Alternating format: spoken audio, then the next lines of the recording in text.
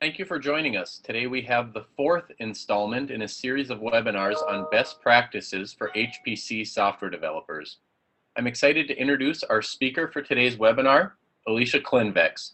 Alicia is a postdoc in the Scalable Algorithms Department in the Computing Research Center at Sandia National Laboratories. She earned her PhD in computer science from Purdue. Alicia began contributing to the Trilinos project while she was still at Purdue. She's an expert in eigensolvers and has made contributions to several Trilinos packages, including Anasazi, Belos, and tPetra. Alicia's presentation today is entitled Testing and Documenting Your Code. As we did for previous webinars, we ask that if you have a question, please submit it via the Zoom Q&A feature. If you are unable to access this feature, there's a link in the reminder email you received today for this talk to a Google Doc where you can ask questions. That link is also listed on the first slide of today's presentation. Also, please see the link on the first slide to make sure we get an accurate head count for today's webinar. Without further delay, here is Alicia Klinvex.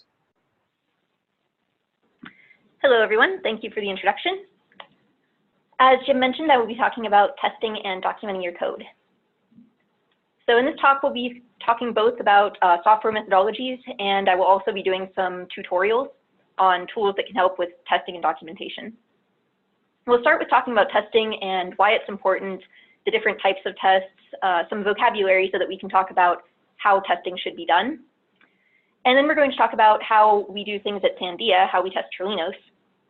And we'll talk about code coverage tools, tools that can help you determine what parts of your code are not being tested. After we talk about testing, we'll discuss documentation, why it's important, the different types of documentation there are, how we do documentation at Sandia, and some tools that can help with documentation as well. We are on slide 5 for anyone who is not able to view the Zoom presentation. The first thing we'll talk about is some anecdotes regarding software testing and bad things that happen because people didn't test their code. We'll be talking about the protein structures of Jeffrey Chang.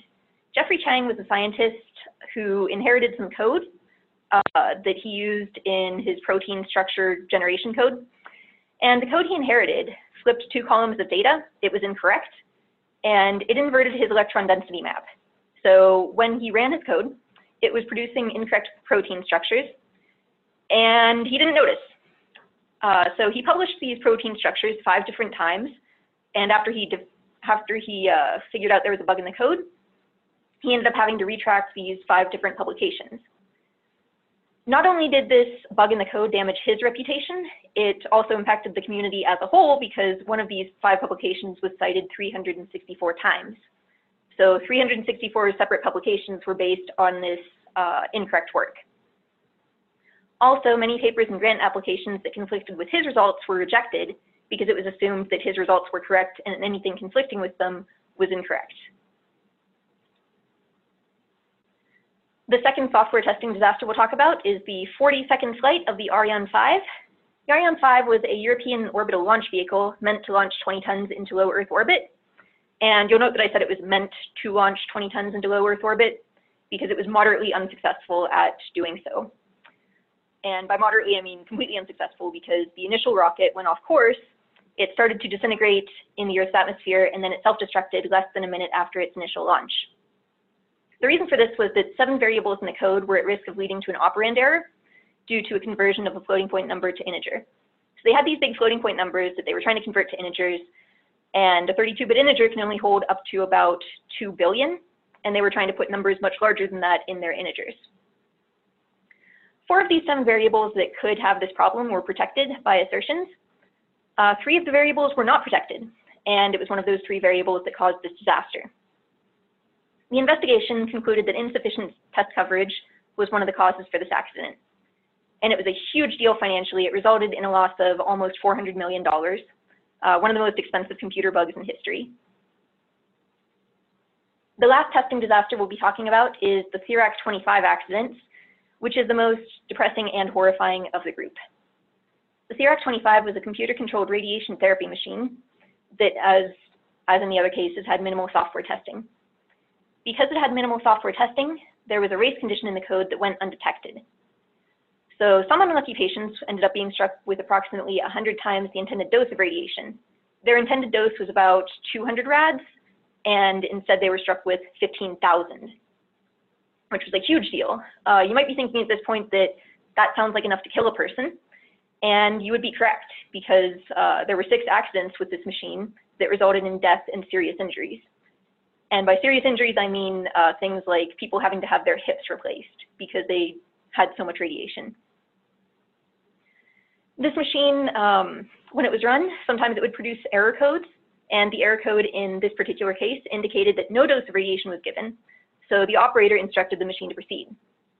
The operators were very used to seeing these error codes out of this machine, and most of them were minor. The documentation gave no indication that these error codes that the frequent malfunctions of these machines and the error codes produced in such cases could put a patient at risk. They didn't know that they were killing people. So in addition to this being a failure in testing, this is also a failure in documentation.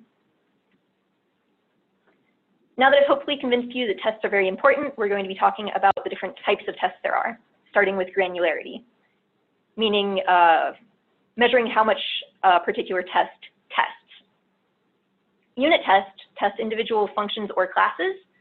They're meant to build and run fast in a matter of seconds, and they're supposed to localize errors.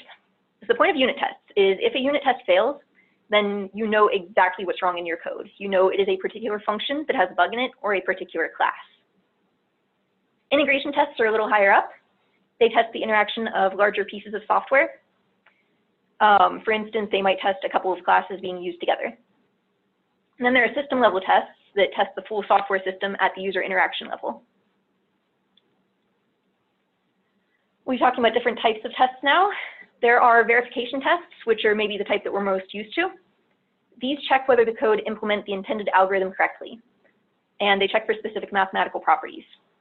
So for instance, let's say you're writing a Krylov solver, you're writing the conjugate gradient method, and you know that theoretically the number of iterations required to converge is based on the number of unique eigenvalues, and you know that your matrix has 5 unique eigenvalues.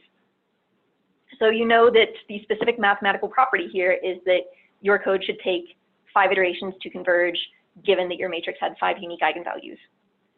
So if you had a test making sure that your code converged in 5 iterations, that would be a verification test. Acceptance tests assert exceptional functioning for a specific customer. These are generally at the system level. They test to make sure that the code operates the way that customers expect it to. Regression or no change tests are very similar to verification tests. They compare the current observable output to a gold standard, but what makes them different than verification tests is that you have to independently verify that that gold standard is correct. The reason that these are sometimes called no change tests is that this gold standard frequently comes from a previous run of your program. So maybe you run your program, you capture the output, and then you say that is the correct output. And then every test from then on is, does the program still produce that particular output? Performance tests have nothing to do with correctness. They focus on the runtime and resource utilization of your program, because maybe you've made a change to your code, and now the code, it still works the same way it did before. It still runs correctly, the tests pass, the other tests pass, but you've accidentally made it 10 times slower. That's the purpose of a performance test, to catch when you make things slower or you make it require more memory. Installation tests are exactly what they sound like. They verify that the configure, make, install is working as expected and that it's putting all the files in the right place.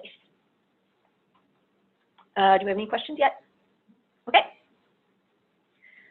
So now that we've talked about our vocabulary, we can talk about specific testing challenges to computational science and engineering.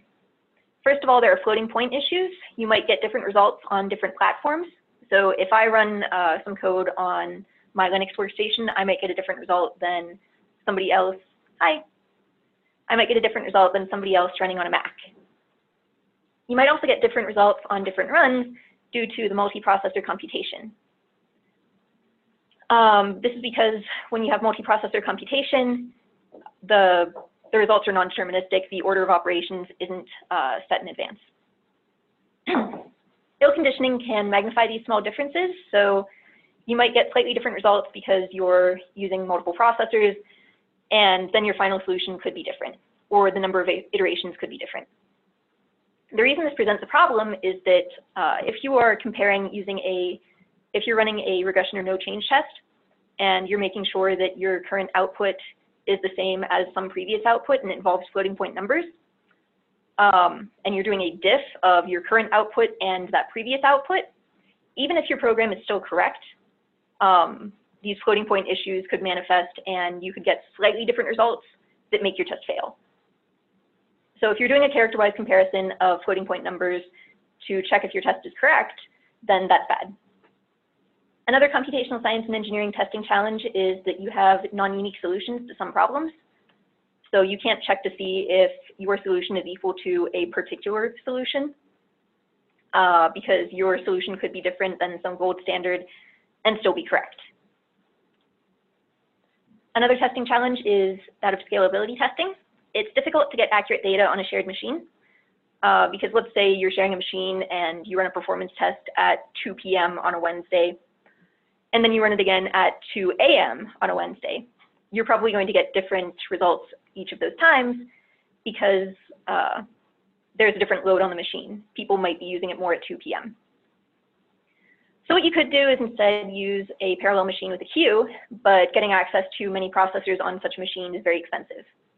And many supercomputing facilities discourage routine scalability testing. Also, if your job is large, we've all had large jobs sit in the queue for a really long time. In addition, there's the issue of how to scale for weak scaling studies. So in a weak scaling study, you have, you're increasing your number of processors, and at the same time, you're increasing the size of your problem.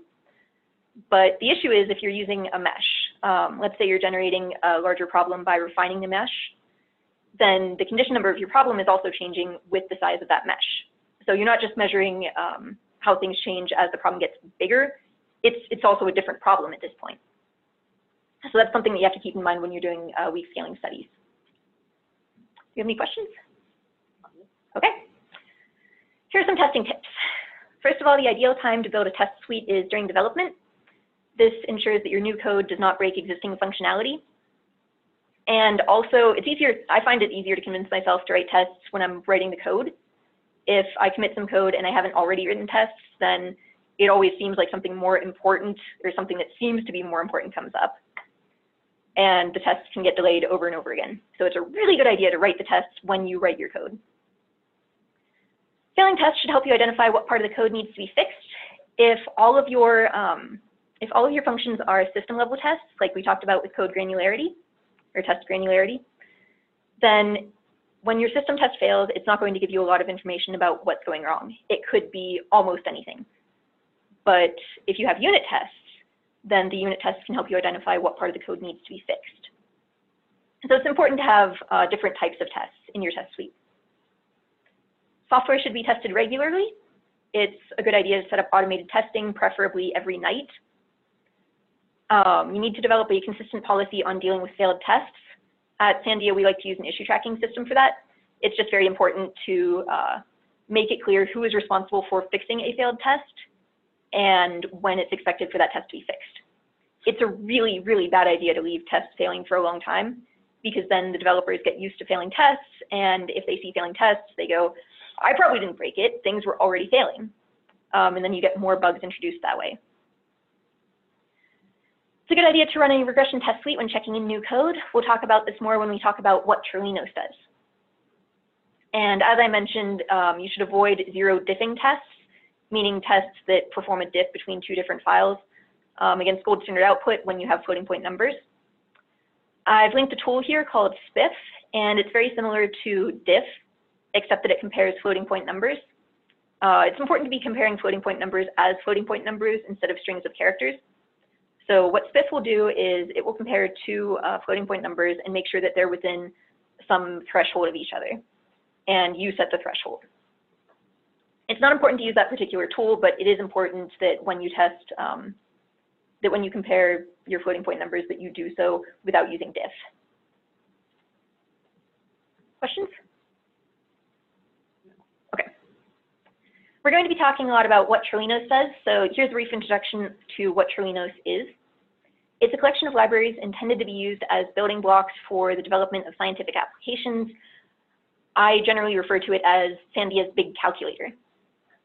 It's organized into 66 different packages. We have linear solvers, nonlinear solvers, eigensolvers, preconditioners, all sorts of really cool things. To give you an idea as to the scale of this project, we have several millions of lines of code. I think it's around 5 million right now. Not entirely sure, but it's order millions. We have over 10,000 commits to our Git repository, and according to GitHub, 135 contributors. That number might be a little bit off because we have summer students that sometimes contribute in their advisors' names, but the point is that this isn't a project with 5 people sitting in an office working on Trilinos. We have many people working on it, and it's big. Trilinos has 1,500 tests between its 66 different packages, and we test it in 2 stages. When we commit, we run a check and test script, and what the check and test script does is it detects which packages were modified by your commits, first of all, and then it will determine, based on that, which packages you potentially broke. So let's say I touch a particular package, I touch XSDK Trilinos, the package that contains the interfaces between Trilinos, PETC, and Hyper. Nothing else in Trilinos depends on that package. So when I touch that thing, all I can break is that particular package, XSDK Trilinos. So when I run the check and test script, it will only test XSDK Trilinos. However, if I modified a different package instead, like if I modified tpetra, the linear algebra package containing the matrix vector product and the dot products, norms, things like that, then by touching tpetra, there are a lot of things that I could have broken. So the check and test script will determine I could have broken tpetra itself, I could have broken the eigensolver package, I could have broken the linear solver package, anything that depends on tpetra.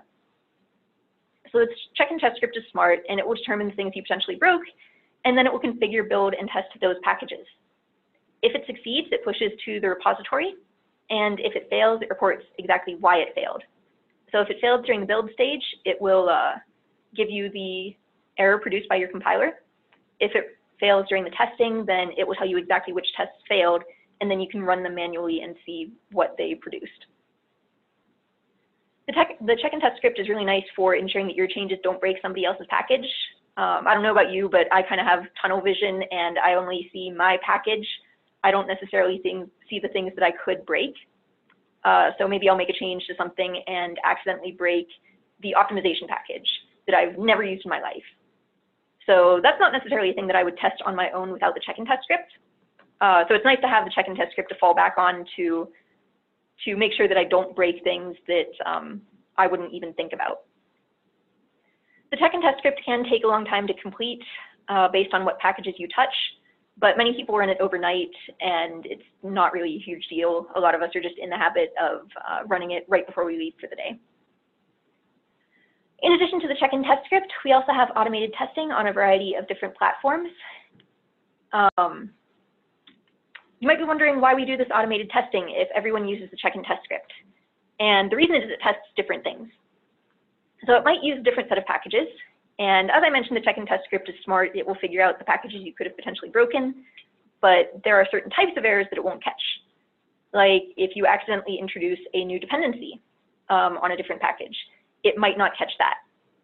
But the automated testing, it might be testing with a different set of packages, so it will detect that you accidentally introduced this thing.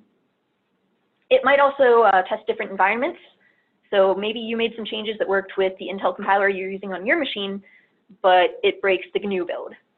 The automated testing will detect that. Maybe you made a change, somebody recently made a change that worked with GNU 4.9 and absolutely no other versions of GNU. So they ran their check and test script, they used GCC 4.9, and then everything else broke. But it's okay because we detected it that same day because of the automated testing. We have a question? Yep. Alfred asks, the idea of testing is that you are comparing your output to something that you know, namely some gold standards. Mm-hmm. But the point of research is that you are looking for something that you don't know, something that does not have any previously established standard. So when your code gives you something new or something that you do not expect, how do you know whether it is a bug or a new discovery? Very good question.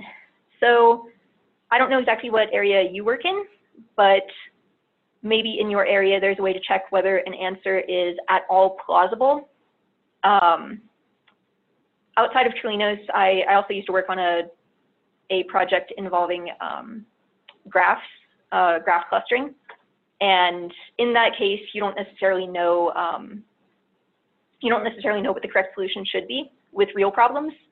So sometimes we would also use synthetic problems, and we would use synthetic problems in the testing, problems that we generated ourselves and therefore knew what the answer should be.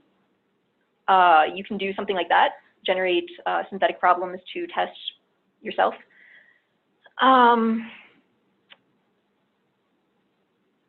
Yeah, very good question.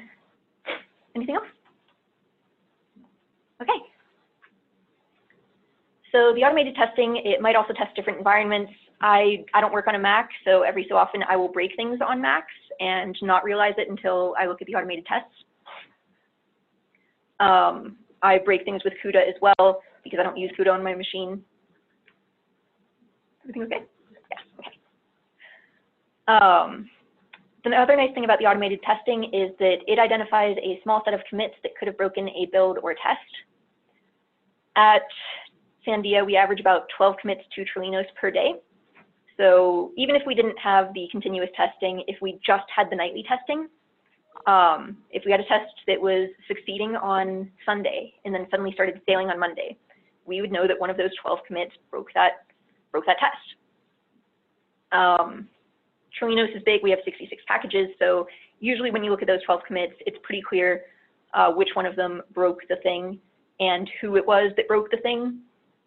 And the purpose of identifying the person who broke the thing isn't to shame them. It's, we want to identify the person who broke it so that they can unbreak it, because they're usually going to be the ones that know how to fix the thing.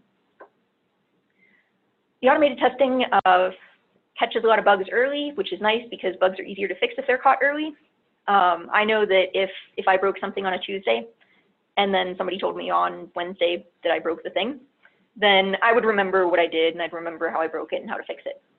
But if I broke something in September and then were notified in March that I broke it, I probably wouldn't remember what I was doing in September. We're going to skip these slides. They provide examples of using the Trulinos check-in test script and the automated testing.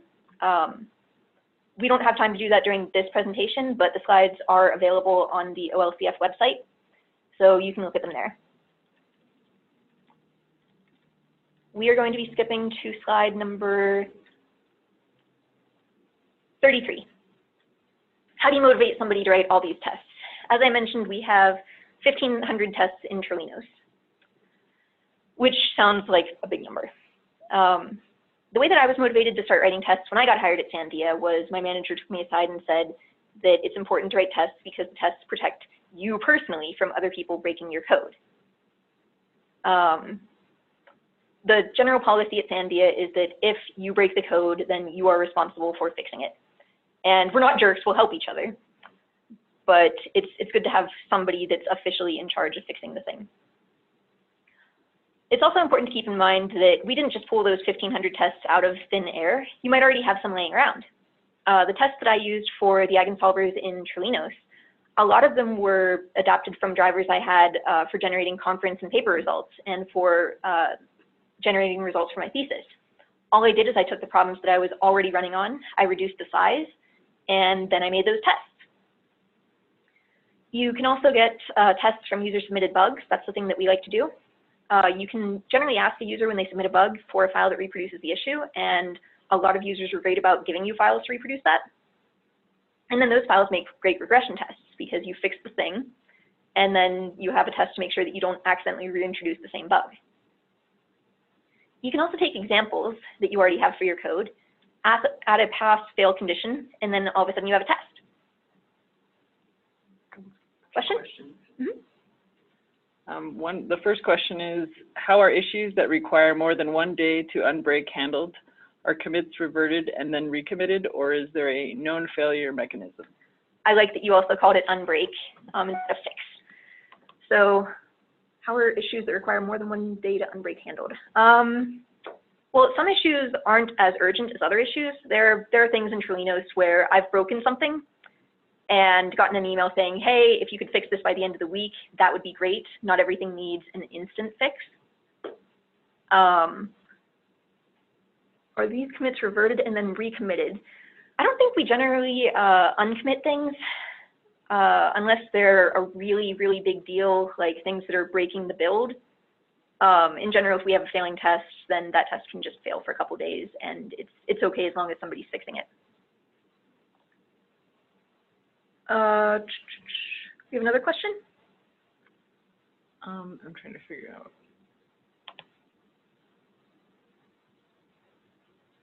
Okay, it's just a comment saying that the method of manufactured solutions could be helpful for code verification task under such situation. I think this is in reference to the first question. Yes.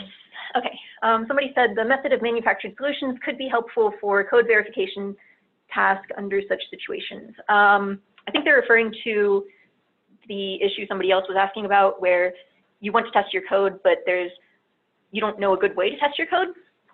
The method of manufactured solutions would depend on your research area. With the graph clustering, what we did is we generated synthetic problems where it was really, really obvious what the clusters should be because we generated them ourselves. So maybe your particular research area has something that you could do like that. Anything else? Okay. So at this point, hopefully you're convinced that testing is important, and you know how to write tests now, you know the different types of tests, but you don't know necessarily what parts of your code could use more testing. There are these things called code coverage tools, which expose parts of the code that aren't being tested. One such tool is gcov, which is a standard utility with the GNU compiler collection suite. I'll be talking about Linux tools in this talk because I figured a lot of us are probably Linux users, but there are similar tools for Mac and Windows. So what gcov does is it counts the number of times each statement in your code is executed. And there is a graphical front end for gcov called lcov that I'll be showing you how to use. This is how you use lcov. First, you compile and link your code as you normally would, except you add an extra flag called coverage. It's a really good idea to disable optimization when you do this as well, because if you don't disable optimization, what gcov does is it counts the number of times each instruction was executed. And depending on your optimization, maybe several lines of code were combined into a single instruction. So for the purposes of getting output that makes a little more sense, you should probably disable optimization. After you compile and link, you run your test suite, and then you generate the coverage data using lcov, then generate HTML output using gen.html. And I'll be doing a tutorial showing how to do these things. Okay, so here's a simple example. I have a function called isEven that does exactly what you expect it would do. It takes in an integer and finds out whether that integer is even or odd and returns a Boolean accordingly. And I really want this function to work, so I made a test that is shown on the left that checks whether 8 is even or odd. And if my function said that 8 is even, then the test passes. If it says that 8 is odd, the test fails.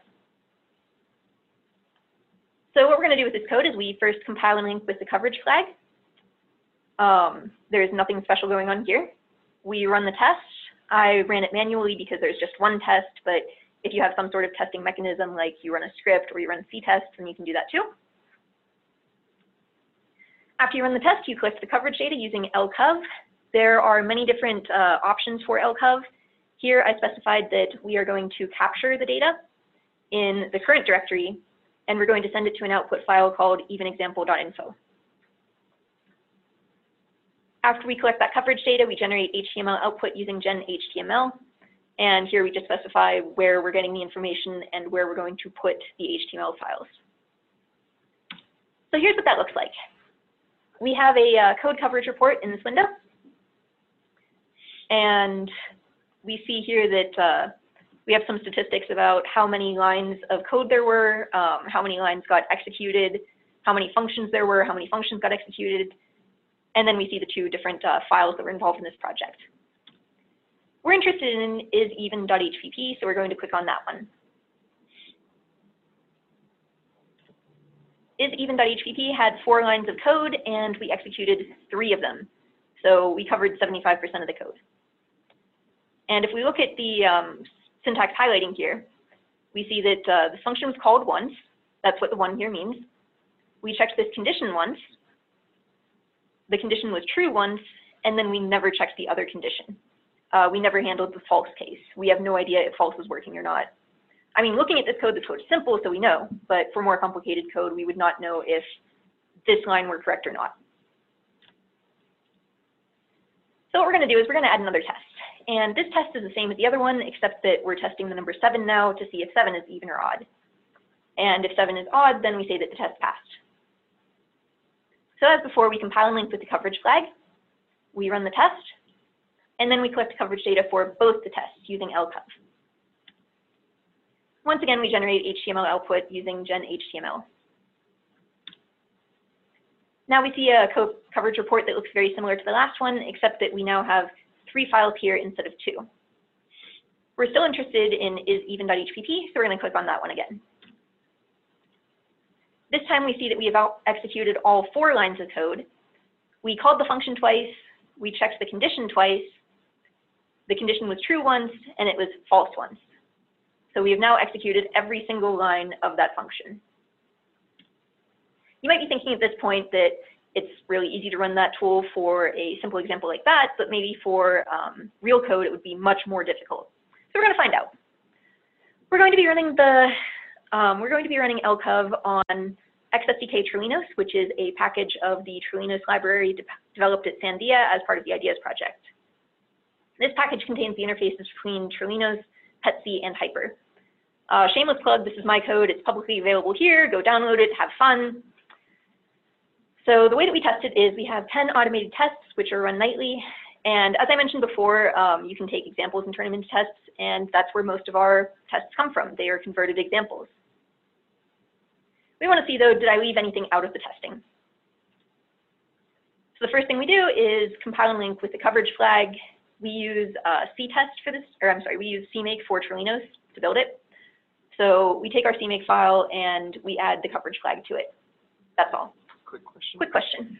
Is covering every line of code the goal of testing? Is covering every line of code the goal of testing? Very good question. I would say that is not the goal of testing. I don't personally, I don't care about the statistics that are provided by gcov and lcov. I really just want to see, are there lines of code that I'm not testing that are really, really important?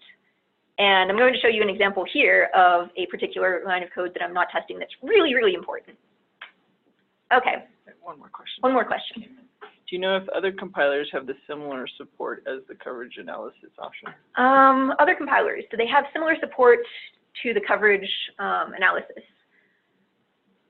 Yes. I can't remember what the other flags are apart from -- coverage, but there are similar flags. And I know that you can do this sort of analysis using Visual Studio. You can do this sort of analysis on a Mac. This isn't a thing that you can just do on Linux using GCC and whatnot. Is that it? Yep. Okay.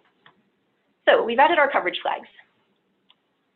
Continuing on, we build Trilinos as normal because we're using CMake. We run the configuration script, and then we do make.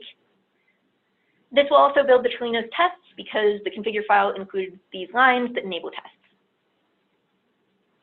Next, we run the tests using CTest because we're using CMake. And it's important to note that this is not prohibitively slow. We've slowed down the code a little bit, but these tests are all still completing in a matter of a couple of seconds. And in the end, we ran all of our tests in less than 30 seconds. We also see that all of the tests passed. Yay, that's a good sign. One more. One more question. Back to the question you just answered. Yeah. How about support for other languages, especially for Fortran? I don't know about Fortran, but I have to imagine there are similar tools for other languages. Yeah, I don't know if you heard the question. The question was, is there support for other languages doing this, especially Fortran? And the answer is, I'm not sure, but probably. I know there are definitely tools for other languages. I'm pretty sure Java has one. I don't know about Fortran, but I would say probably. Okay, so now we're going to collect coverage data for the test using lcov, and this is the exact same line that we had before. The only difference is that in this step, lcov is going to produce 634 files, so it will take a couple of minutes. And by a couple of minutes, I really mean just 5 minutes. After that, we generate the HTML output using gen.html. This step will also take a few minutes because of the large number of files it's handling. Trilinos is very big. But here's what we end up with. There are a lot of files, and I just narrowed it down to the ones that are in the PETC source, the ones that are included in our PETC interface. And we're going to take a look at this particular file here, Belos PETC solver manager.hpp, because that's the file that has the solver interface. What that file does is it allows you to call PETC linear solvers from Trilinos, which is a neat feature. Okay, so that file is about 1,000 lines of code. We're just going to look at this one particular function, and this function is for applying the preconditioner.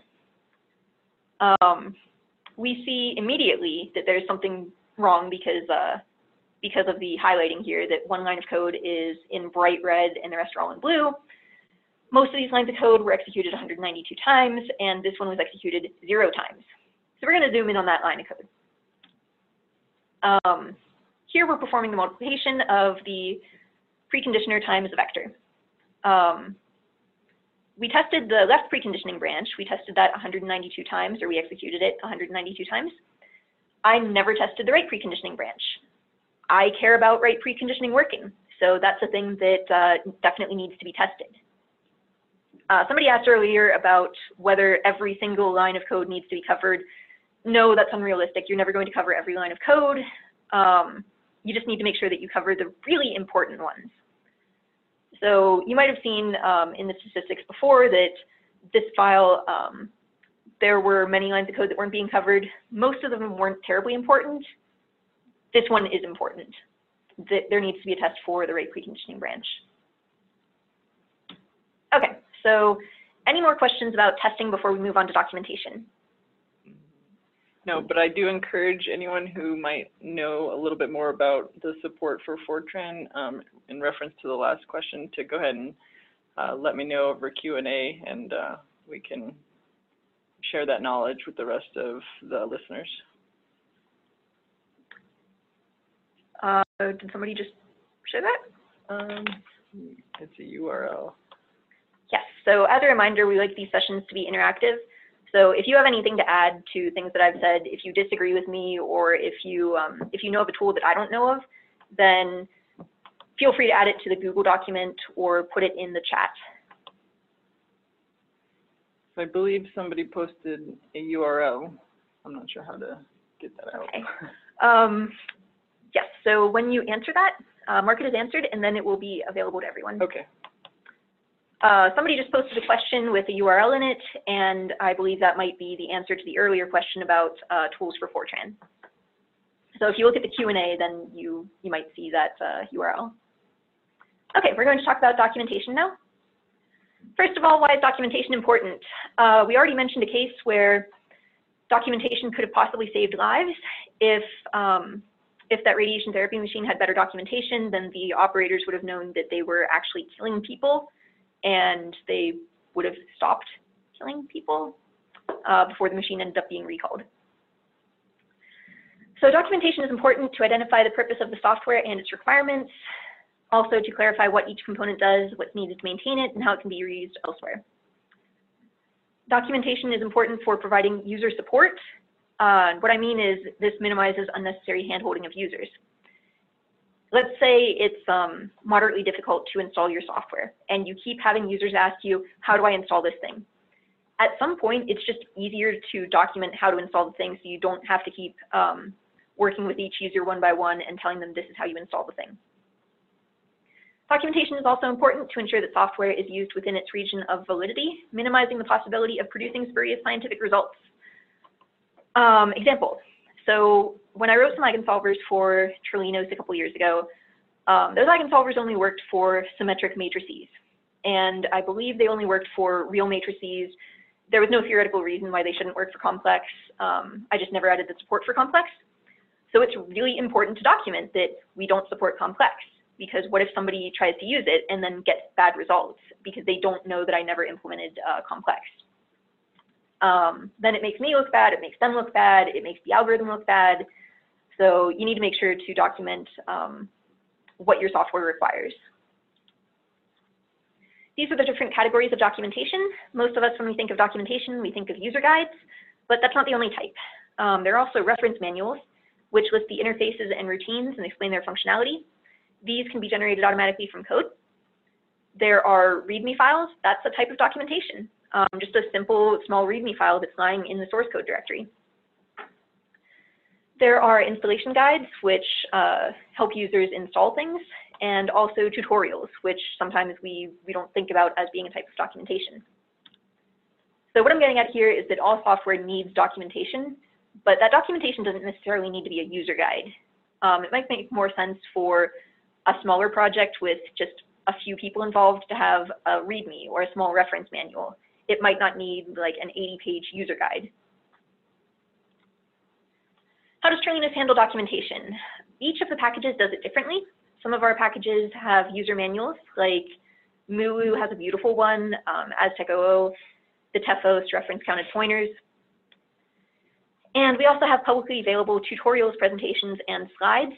Cocos especially has a wonderful publicly available tutorial on GitHub. They're not technically part of Trillianus anymore, but I still like to include them.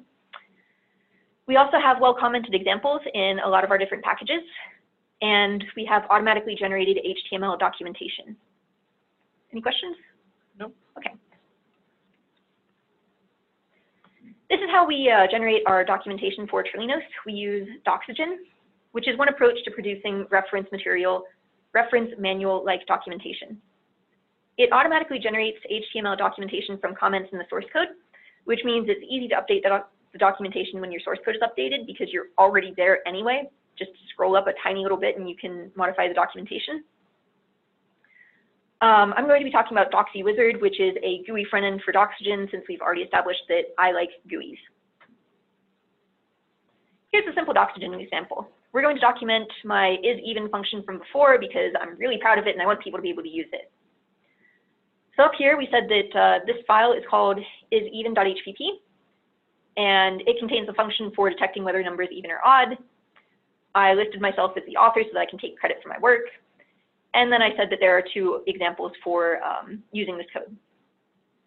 Down below, we have the comments describing this function. Here's the description of what the function does. It has one single parameter called x, which is an integer that can be even or odd. And here's what the function returns. It returns true if x is even or false otherwise. I've also decided that I'm going to create an index page so that the user has a nice place to go to look at this documentation. I created the index page by using the main page command, and I called my page even odd, a revolutionary new function, because again, I was very, very excited about it.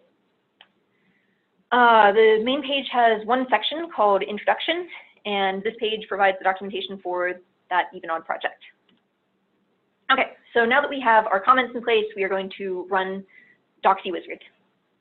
When we open up Doxy Wizard, it's going to ask us to specify where Doxygen will run. I told it to run where I have the source code, give a name to the project, tell it where the source code lives, and then tell it where to put the HTML files. And I said put them in a folder within this directory. When we go down to output, we have the option of generating HTML files and LaTeX files. I'm having it generate both. It will generate a web page for us as well as a reference manual. I won't show the reference manual, but that's also another thing that you can generate with Doxygen. Okay, then we go over to the expert panel, which isn't as terrifying as you would expect it to be. Over in input, we say that this is where the input is going to come from, and we're going to be looking at .hpp files and .doc files. Ignore everything else. We scroll down further and tell it, yes, my code has some examples. They live in the current directory, and the examples are called something example.cpp. I think I called them even example and odd example.cpp. Okay, so after we've done all that, we go over to the Run tab, and we click Run Doxygen to run it. And we see that Doxygen completed successfully. Then we click on the Show HTML Output button to see what it gave us. Here's what it gets us. We have the intro page that I described before, describing what even odd is about. If we click on Files, we'll pull up the information about iseven.hpp. So here's the information for iseven.hpp. It gives us the option to go to the source code. It lists the functions that are in this file, and then it gives the detailed description that I put in the comment for that file. So we're going to go to the source code. This is what the source code looks like. No secrets here, except that it did remove all of the Doxygen comments because the user just isn't going to want to see it, and it'll possibly confuse them. It provided nice syntax highlighting, so this is very readable. We're going to go back to the documentation for this file to see the documentation for the iseven function. Down at the lower left, we see the documentation for iseven, and in the upper right, we see the comments that were used to produce that documentation. I said up here that we were going to detect whether an integer is even or odd, and then that description is copied down here. The parameters were copied here, and then it also details what the function returns. It also says that there are two examples because we listed them in the comments as well, even example.cpp and odd example.cpp. And if the user clicks on these, they can pull them up and look at those examples to hopefully understand the code better. Do we have any questions about documentation? Nope. Okay. So in summary, testing and documentation are very, very important. There are many different types of tests that you should be including in your test suite. Make sure not to have all system level tests. You need to have at least some unit tests to tell you what things are going wrong. Fortunately, there are tools that help with testing and documentation. Code coverage tools can help you figure out where the existing testing is insufficient. We also learned today that documentation doesn't have to mean a user manual. There can be a lot of different types of documentation, and there are tools to help you generate it, such as Doxygen. Do we have any questions before the end of this talk? There's none currently. Okay. But I would give a second for people to maybe ask them. I just wanted to mention that if you wanted the link for the Fortran support, that is also posted in the Google Doc. The link is also in the webinar chat if you're looking at that too. And so far, no more questions. Okay. Jim, would you like to introduce the next webinar? Sure. First of all, thanks, Alicia. That was very good. I want to remind everyone that the slides and video for today's presentation are going to be available through the OLCF webpage where you registered for the webinar series, and that the videos for all of the webinars will be posted on YouTube through the NERSC training channel. The next webinar in the series, the 5th installment, is how the HPC environment is different from the desktop and why. That will be on July 14th at the same time. The presenter will be Catherine Riley. We also want to encourage you, if you have feedback on this presentation, including ideas for future webinar topics, to send your feedback to the Gmail address listed near the top of the slide. All right, we have one more last-minute question. Is it useful to use the author field considering a file will undergo many revisions and the actual contribution of a particular author can be lost in revisions? Do you use a repo info for that? Do you use the repo info for that? Good question. So there are a lot of different fields in Doxygen that some of them I use regularly, some of them I don't use. Author, I just used for this example. In practice, we don't always use that for Trilinos. Some files we use it for just because it's nice to, if it's clear that the file will have one owner, it's good to be able to contact that one person, the person who wrote it and would know the most about it. But no, I wouldn't say that that's one of the most essential fields. Do you use the repo info for that? Do you use the repo info for that? I don't know if there's an automated way to do that.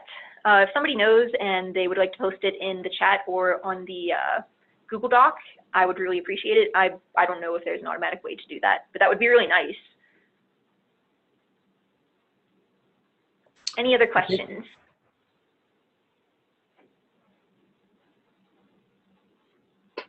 All right, so there aren't any more questions, so I want to remind everyone one more time, please make sure you get counted. There's a link at the top of the last slide. And if you haven't registered for this webinar series and you would still like to, please do so. There's a link at the bottom of the slide. Thank you everyone for attending today.